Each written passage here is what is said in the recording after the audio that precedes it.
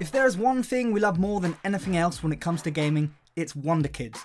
Nothing is as satisfying as scouting the world of football with a click of your finger, predicting the future when it comes to players, and being able to tell your mates, "Told you so," that lad becomes quality. A couple of seasons ago, an FM16 brought us the next batch of Wonderkids. If you delved into AC Milan and filtered through their teams all the way to their under 18s, you would have been lucky enough to stumble upon Donnarumma. What a finding that would have been. But not all gems like the young Italian goalkeeper develop into stone cold jewels. In fact, most of them don't. At all. Ever.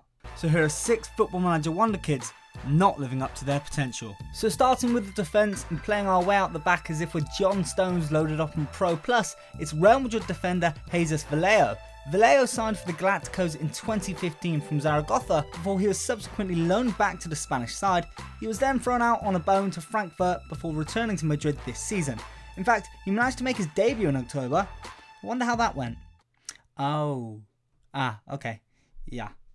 Oh dear. In Football Manager 2016, however, Vallejo had all the potential to force his way into the Madrid first team by 2018.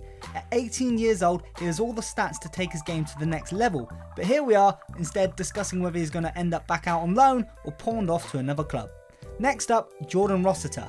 Now, taking a glimpse at Rossiter's stats may prove a little uninspiring, but mark my words, this guy's a wonder kid. He's had the potential to go on to big things ever since he was 16 on FM14, but unfortunately he hasn't gone on to big things at all.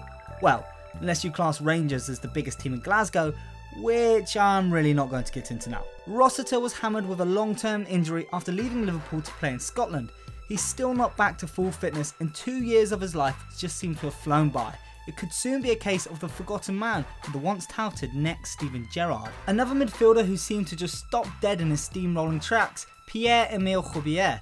On FM16, Haubier is on loan at Schalke from Bayern Munich and about to set the world on fire. Valued up to 37.5 million according to our scouts, he has a long list of pros with only one con. Yeah, you guessed it, his price tag. Playing throughout the centre of midfield with the ability to hold, attack, spray a pass 300 yards, and hell, even play at right back by the looks of it. Haubier has phenomenal stats. His passing and technique is 16, then he also has attributes like 13 for both tackling and finishing. What can't the boy do? Having started the game with West Ham, we didn't have much to compare him to, although despite being 9 years younger, he was still more technically gifted than Mark Noble, and we're sure our scouts would have been a little bit biased to the club favourite. In real life, Haubier joined Southampton for a cut price 12 mil, and meh, now he's just another rotating Saints midfielder. Nabil Bentaleb. Now here's a CM who has suffered a similar fate to the Great Dane before him. He registered just 3 assists over his UK stint, but our scouts seem pretty bent for Bentaleb on FM16.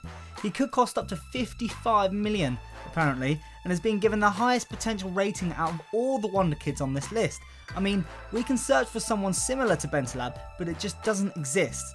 I mean, the closest that comes are Arturo Vidal, Yaya Touré, Schweinsteiger, oh and of course Haubier. Ugh.